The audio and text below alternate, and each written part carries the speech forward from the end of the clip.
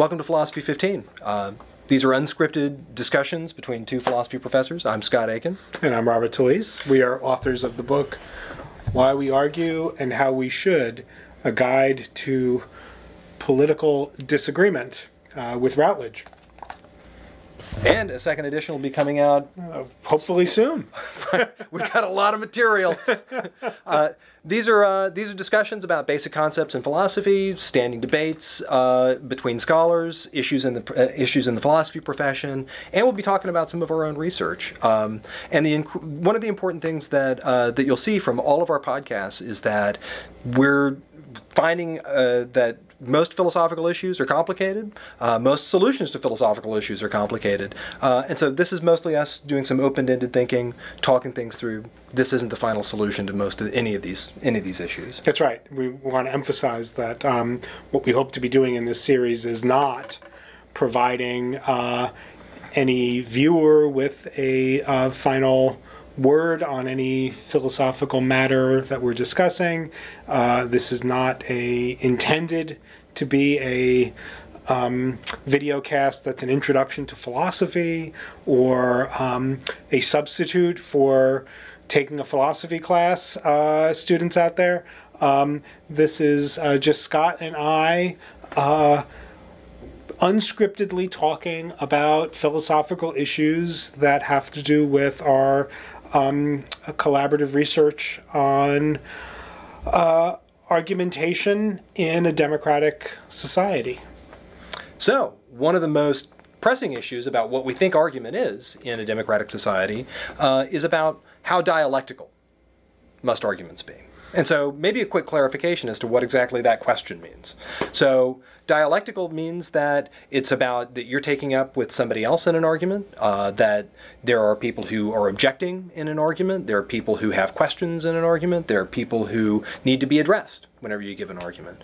So this question generally arises from a kind of from a standing view of how arguments work, that there are sort of two components to every good argument, that there's an illative core, the premises and conclusion and the inferences that you make between them, and then there's a dialectical tier to them. These terms come from Ralph Johnson's Manifest Rationality, 2000 book in argumentation theory. But the dialectical tier is kind of the more controversial part. Everyone thinks that arguments have got premises and conclusions, but how engaged with a debate model of argument must arguments be?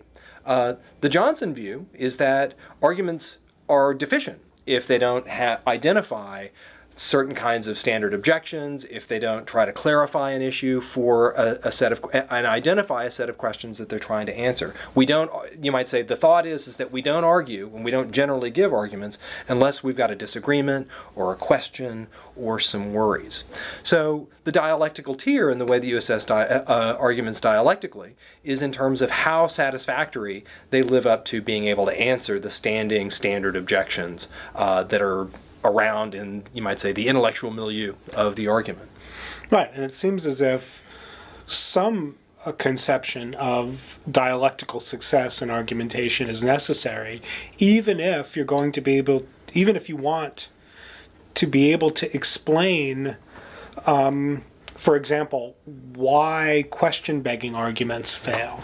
So a question-begging argument is an argument which in some way has as its conclusion one of the things that's asserted in the premises.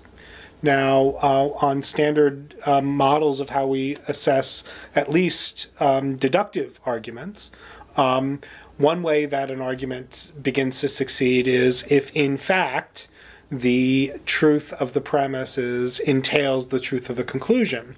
Now, it looks as if in a question-begging argument, that desideratum is going to be satisfied, right? Today is Wednesday, therefore today is Wednesday. Looks like, oh, okay, if today is Wednesday, then the conclusion... It's not just valid, it's sound! Yeah, well, that's the other thing. A sound argument is a valid argument with true premises. Right. So it looks as if a question-begging argument with a true premise, and therefore with a true conclusion that is identical to the premise, looks like it satisfies, right?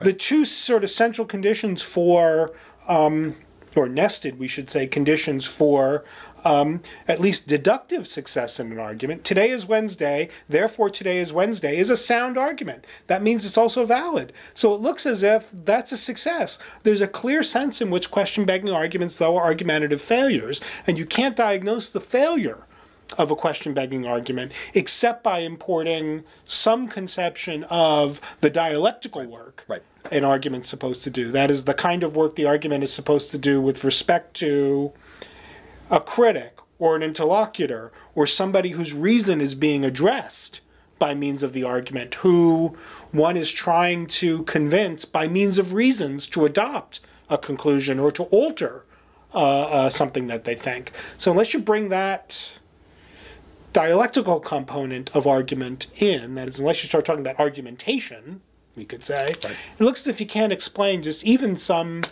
pretty straightforward ways in which just formally we say arguments fail. Right. And so one of the crucial things that we need to have to be able to understand this distinction between this illative core, the premises and conclusions, those you might say are just sentences or propositions. Those are just a strictly formal feature of the way that arguments fit together. And you can assess them in terms of without any sort of access to content. So formal logics, look at P's and Q's and horseshoes and things like that. You don't need to pay attention to the content of the claims. It turns out, though, whenever you're looking at it dialectically, the content matters because those are the places where people are going to be accepting or not accepting those propositions. And so the dialectical component of argument's necessary. And so all the many of the standard fallacies, not all of them clearly, but many of the standard fallacies just wouldn't be intelligible if we didn't have this dialectical requirement. As Robert identified, question begging, another obvious one would be the straw man. You can give a perfectly good premise and conclusion version of an argument about how some view is stupid, but if it doesn't connect up with the views that others are holding, then it's a kind of dialectical miss. That's what a straw man is that you've attacked a version of a view that is successful. You've successfully attacked it, but it's not anybody's view that's in the dialogue. So, well, can I ask a question about that? So I guess I've wondered, is it a condition for the success of a standard straw man that the presented argument, the straw man argument, is valid? No, it doesn't need to be valid, but at the very least that one of the ways that straw man arguments are successful with their audiences is that they've successfully, or at the very least they look like they've successfully defeated their opponents. Moreover, and the important thing here is, it's not that it's a requirement of straw man arguments, but you can imagine a straw man argument being valid.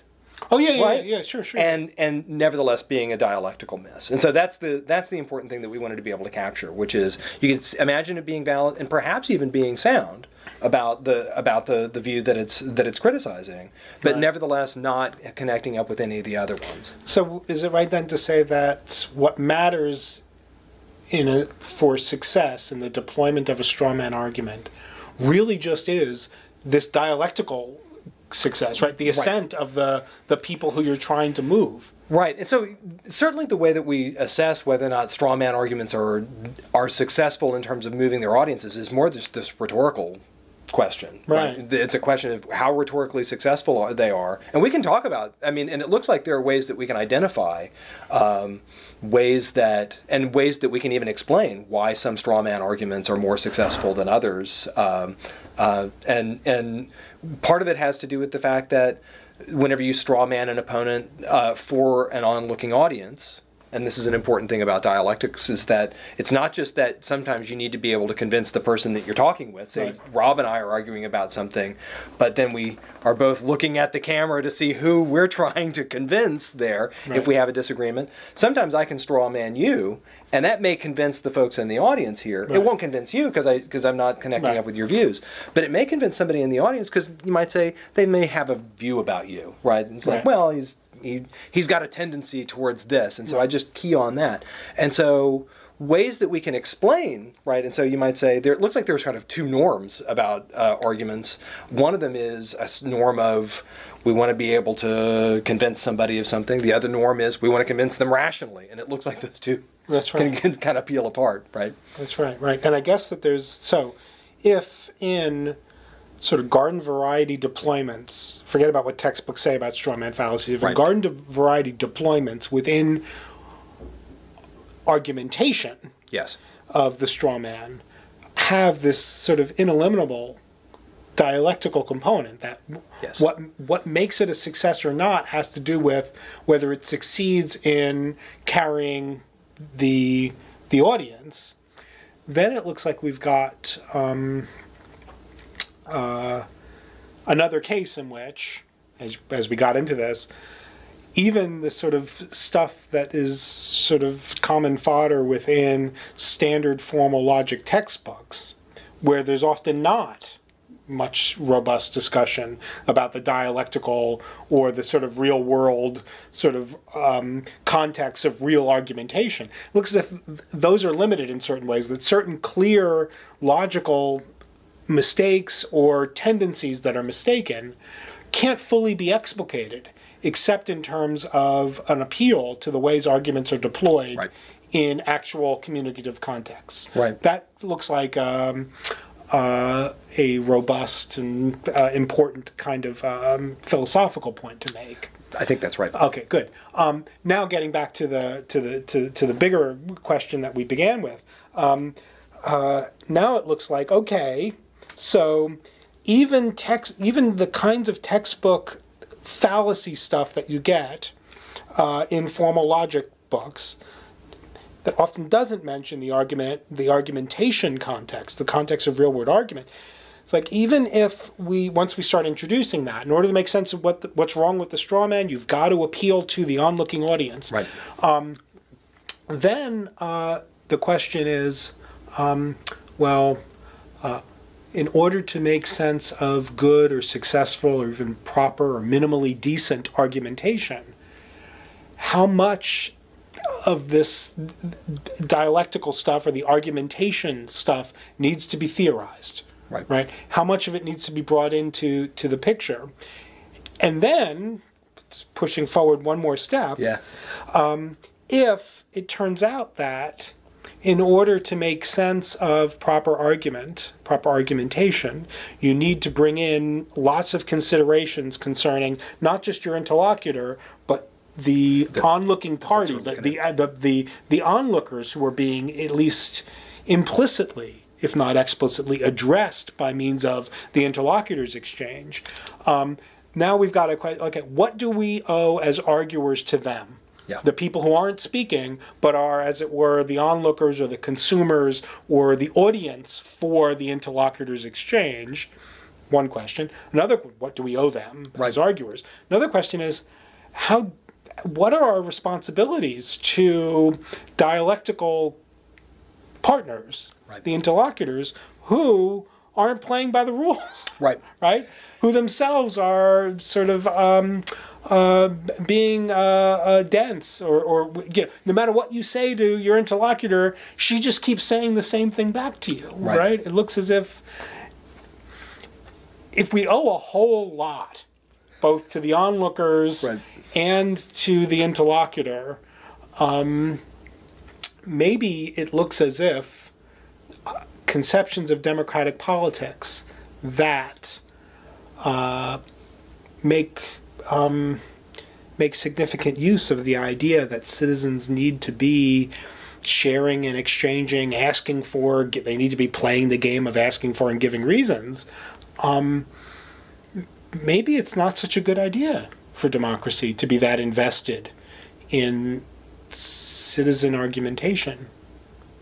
It certainly is open to a lot of pathologies. That seems to be, again, it's a long-standing worry about democracies, that they're sort of just hotbeds for just the pathologies of reason. That we're open to them. And especially if we come to the debates looking to learn from them.